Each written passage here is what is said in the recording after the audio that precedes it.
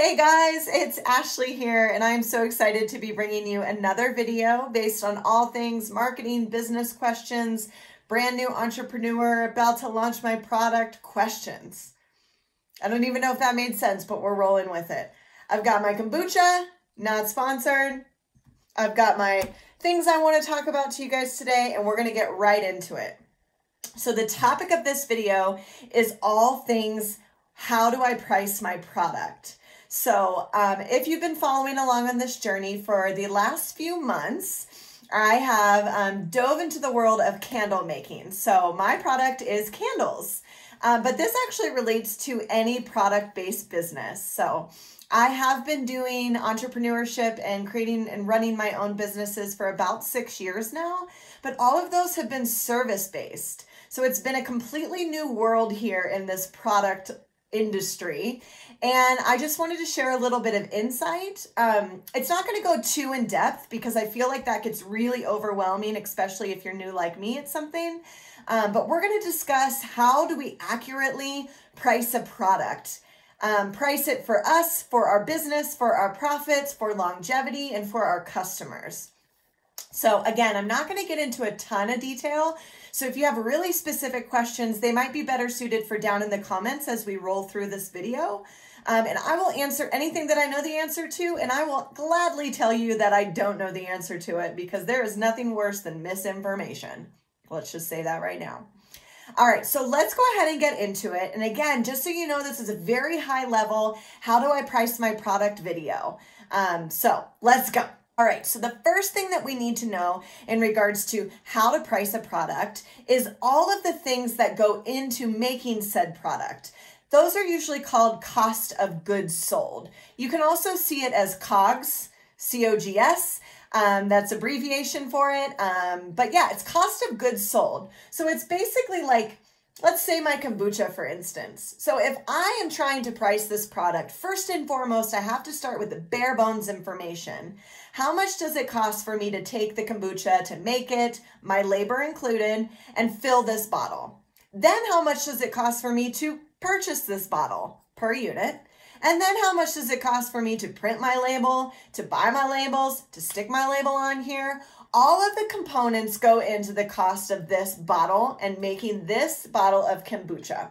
Again, I'm not even sponsored, but I should be. Also, this shit is dope. So if you guys want good kombucha, I absolutely love them. Okay, guys, another thing that we need to make sure that we're equating for in regards to the total cost of our product is shipping. So if you are going to be an online retailer, you really need to dive down to how much things cost to ship. So I'm not saying necessarily how much shipping costs, but I'm saying, what does the box cost for you to ship it in? Are you needing any wrapping materials, things like peanuts or heavier cardstock paper to wrap your items in? Those are also going to be part of your cost of goods sold. So don't forget to add those in, especially if you're an e-commerce store. My point is that we have to take all of the materials that go into making our product, and that's the cost of the product. Now, here's the thing. We also need to equate for our time and labor that goes into making said product. So if you have a product that takes about 5 minutes to put together, wonderful. You probably don't have to equate for that. But let's say you do needlework and it takes you 4 hours to make something, one single product, you're going to want to factor in your time and your labor. Now, if you have a product that you're making a lot of and maybe it doesn't take a lot of time, I don't know, guys. That's all going to be personal decision on what you value your time at and what you want to be paid. And that goes into the cost of the product as well. Now, without getting down a slippery slope, there are other things that need to go into the cost of your product. I'm not going to get into them a ton today, but other things to consider are how much does it cost to insure your products on an annual basis, and then you chunk that down to months, weeks, days, down to the product. There's also things like maybe you have rent involved or any type of overhead that goes into your business. You may or may not decide to put that in the cost of your product. It's completely up to you. I personally am making my candles at home. So right now I'm just keeping really good track of all of the expenses that go into my product and into my business. But as far as my cost of goods sold and for pricing my products, I'm just doing it based off materials and a little bit of extra cushion for my labor. And just so you know, if you want to dive a little bit more into this, it's kind of like direct costs and indirect costs. So direct costs are going to be all the materials, the COGS that go into it. Indirect costs are going to be things like rent, overhead, insurance, so on and so forth.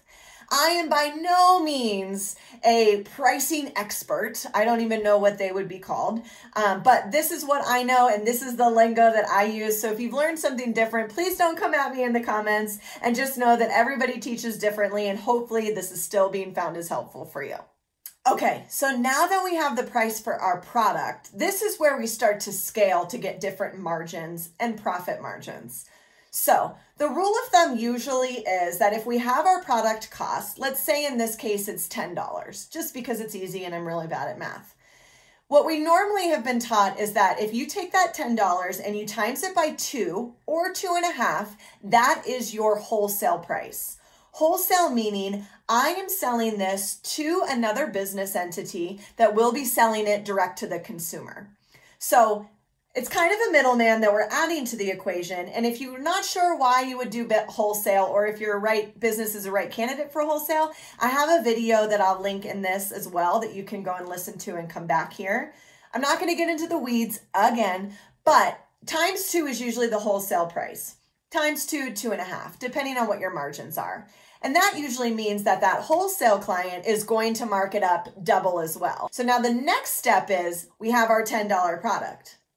So what we're going to do is if I'm selling direct to consumer, like on an e-commerce site like Shopify, if my product is $10, the next general rule of thumb is that your MSRP, or market suggested retail price, which is the price that customers see, is usually anywhere between times 3 to 4. So if I have a product for $10, I should be selling it anywhere at least between $30 to $40 direct to the customer. So let's go through that again. I have my $10 price. If I'm doing wholesale, general rule of thumb is mark it up double. So I sell it to them for $20 or $25. Or if you're selling direct to your customers, we do times 3 or 4. So that is a pretty good profit margin. Now you are the owner of your business, so you honestly can do whatever you want, but you do need to consider kind of what the market averages are. So if you haven't done a lot of market research for your business, you definitely should, especially for your niche in your industry. And the reason why I say that is because if you're working in a really competitive or highly saturated industry and you're not exactly promoting yourself or the value as such at the price point you want to be, and there's a lot of competitors and people undercutting your price that you would want to be at, then you're going to have to plan your marketing as such. So if you're going to sell something that could be potentially bought for $10 and you want to sell it at $20, you need to have the value and the story and the reason why someone has to buy that product from you. Hopefully that helps. So let's go through it again. Wholesale price is times 2 of our cost. Our cost was $10, so we'd wholesale it for $20. The MSRP, or the suggested retail price that we would be selling direct to our customers, is anywhere from 3 to 4 at least. Now, again, you guys can move this needle wherever you want. Maybe you have no interest in selling wholesale and maybe you want to be a little bit lower priced. You can absolutely do that. You're just going to play with your profit margin. And your profit margin is, to be clear, if I have a product that's $10 and I'm selling it for $40, my profit margin is going to be that $30 increment that I am making profit on. Okay guys, hopefully you found this video helpful and straight and to the point, which is where I like to keep things at. If you have any questions, leave it in the comments below. If you're also a fellow candle maker, please reach out. I have the Candle Collective, which is our consulting and mentorship program. It's open to anyone. And I also have marketing consulting and mentorship that I'm doing through Hello Mint Marketing. Again, thanks so much for watching, guys.